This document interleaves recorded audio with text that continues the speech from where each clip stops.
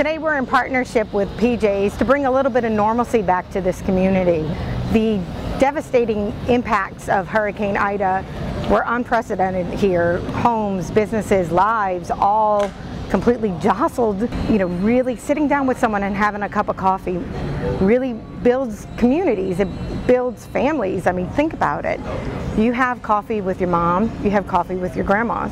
You sit down and build communities, and that's what we're trying to do here today, is just bring a little bit of normalcy and enjoy a cup of coffee with our community. This partnerships with RTC and with everybody in the community is amazing, because what's happened is we've been devastated in this area, and so to have people like RTC come in and partner with PJ's Coffee, that just helps us to help the community that is just struggling. Seeing someone you haven't seen now in 3-4 weeks, it's a touch point and a touch base.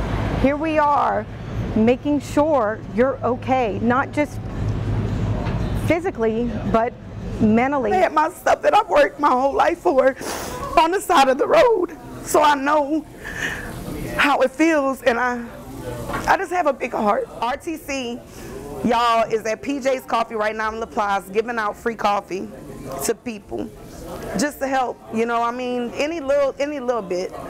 It don't have to be monetary. It could just be something from it comes from the heart. We thank RTC for sponsoring this, and also immediately when we came up with electricity, we had Wi-Fi, so we were able to provide the community with an area they can come in and actually just keep their business afloat. Thank you to RTC, and thank you to you guys for helping us out.